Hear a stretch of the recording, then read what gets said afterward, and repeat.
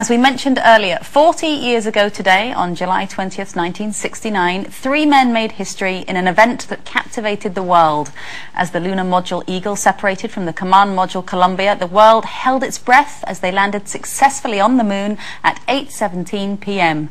7 hours later, one man emerged and uttered those immortal words, "One small step for man, one giant leap for mankind."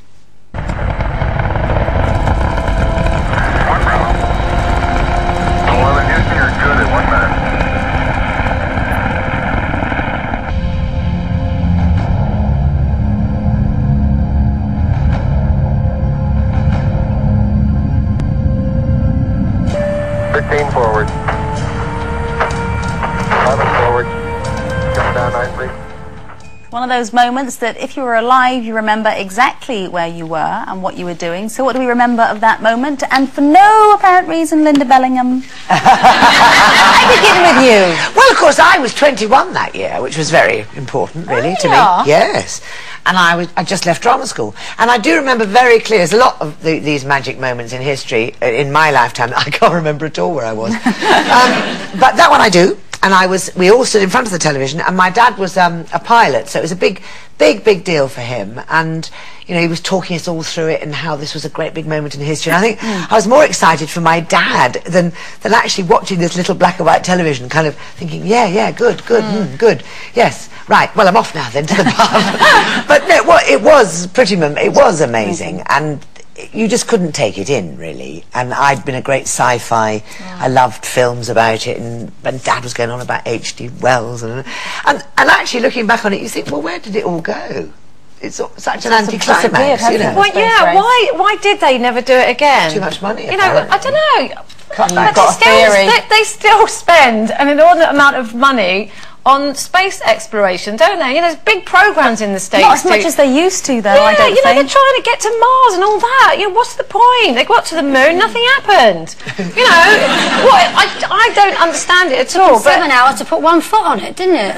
Yeah, so what? It took them like 4 weeks to get there or something at the time. Oh, stop it. Do you remember it? Do you remember it? Actually, I do remember it, because I was 9 in 1969, and I do remember, I don't remember being that thrilled, but, you know, I do remember it being important, or rather my mum saying, this is important, you should watch this, we're watching it on the telly.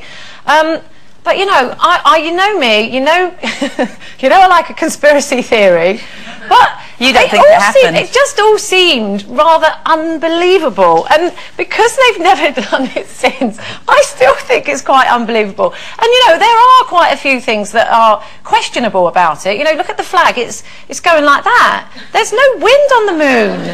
You know, and then when you look at the ship was like 17 tons or something, and it didn't leave any marks, whereas there were footprints.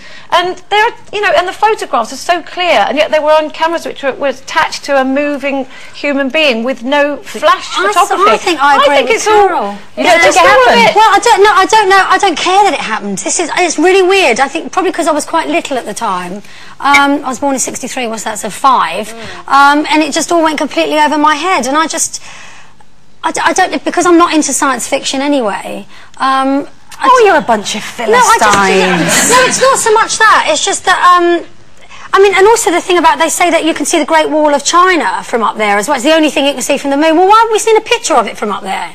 Well, you see pictures from satellites, yeah, but not from the moon. I mean, you are right. The strange thing is, obviously, there were going to be quite a lot of celebrations. School education. Yeah. We didn't even bother with science. We didn't have a room for science. But they're sort of they're marking the occasion, obviously, in the States in a very big way. But Neil Armstrong, who was the first man to never spoken about it. Never spoken about it. Not taking part in any of the. Maybe it didn't happen.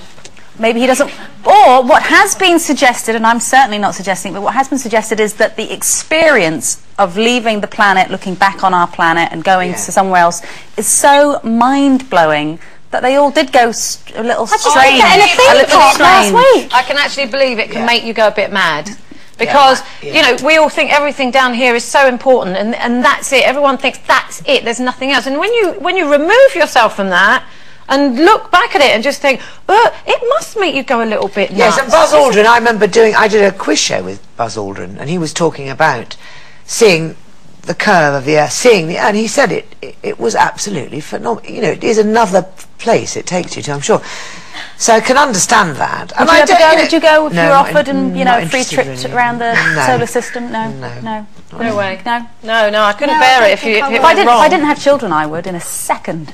I can't. Would you? Oh, absolutely. But what if it all went wrong and you were just Well, I wouldn't go on floating the in first space one. I'd and make sure then- the first one worked, and then I'd go on the second one. Oh no! Oh, I can't think of anything worse. And then you got up, then it really was made of cheese.